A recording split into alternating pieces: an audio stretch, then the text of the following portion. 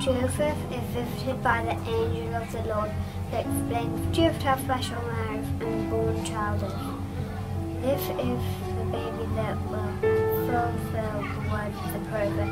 The child will be God who is with us. How wonderful is it that God has sent his son Jesus to be with us and truly to be one of us. Jesus knows what it is to be human, to feel pain, to feel joy, to struggle and to succeed. He knows what it is to be hungry and thirsty and tired. He knows what it is to be part of a family. And He is beside us as we experience these things too.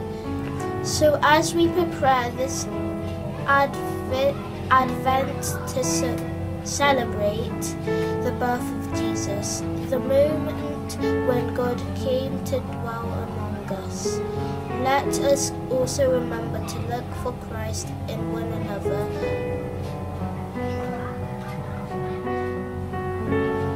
For we know that each one of us, no matter who we are, is made in the image of God. And Jesus teaches us that in reaching out to those who are poorest and most marginalized, we are reaching out to Him. Let us acknowledge God, who is with us in our brothers and sisters and each member of our global family. And let us care for and protect one another in the earth so that each person can live a full and dignified life.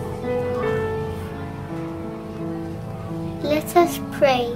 Christ Jesus, You are always with us.